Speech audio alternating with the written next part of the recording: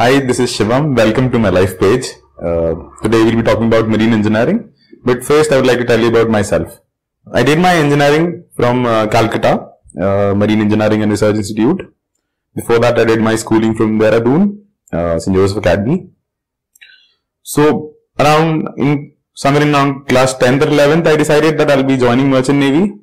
Since I have a lot of friends whose family members are into Merchant Navy, so always excited me the fact of sailing around the world. In order to do that, I took up science because it is important to take science. You need to have at least 60% in PCM to go for Merchant Navy. So I appeared for the IIT exams, IIT JEE. So these colleges, 4 of them were under the IIT JEE. The college which is in Mumbai, TS Chanakya, that is for the deck side, and the Marine Engineering College is in Calcutta, that is Marine Engineering and Research Institute. Then after getting selected, the placements and all started. We started studying, we started aspiring for companies, deciding on which company to sit for.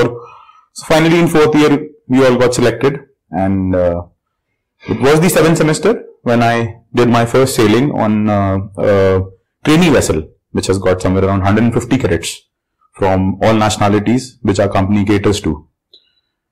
So that was an amazing experience. I stayed there for a month. After that, I was directly transferred to a commercial vessel. That was MVM World Celebration, a huge container vessel of 300 meters. I joined there as a junior engineer, or an assistant engineer as you would call. Then after completing my 5 to 6 months period of contract, I left and I went for my class 4 examinations.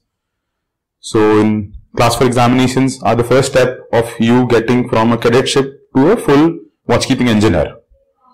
Because that stage you have to pass and the government approves that. It comes under the DG Shipping, and DG Shipping is authorized by the Ministry of Shipping, which is authorized by IMO.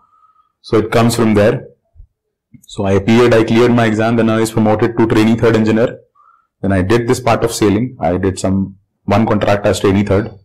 Then another 2 contracts I did as 3rd engineer. I was promoted. Then after that I completed my sea time for 1st engineer's exam, which is called class 2. So last year itself I cleared these class 2 exams, and I joined again as 3rd engineer after class 2 because promotions, it is a little difficult. You need to have certain amount of experience to get promotion in multinational companies. I'd like to tell you about marine engineering.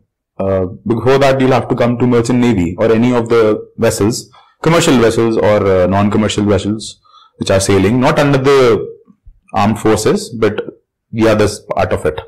So it is basically divided into 2 halves. That is, one is the deck department and the engine department.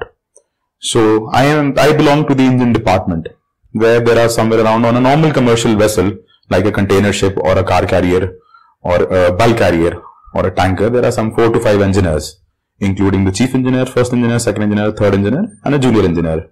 There are trainee 3rd engineers or additional engineers on some of the ranks depending on the company. So we as engineers, we have to handle each and everything that is technical on board. From engines, to the main engine, from the generators, from turbo generators, then your purifiers, your boilers, your refrigeration plant, your air conditioning, lighting systems, even the sewage treatment plant, for instance. Anything that is technical, it comes under the engineers. So there is a small group of some 10-12 people in the engine department. Within a set team, we decide on plant maintenance system in working on machineries, how to repair them, or if because of it has gone bad, then repairing it. Or if not gone bad, then a normal maintenance which is under the plant maintenance system. So basically, anything and everything that is technical on board comes under engineers. Now let's talk about the education which is required for becoming a marine engineer. See, if you're handling anything technical on board, then the background has to be technical, which is science.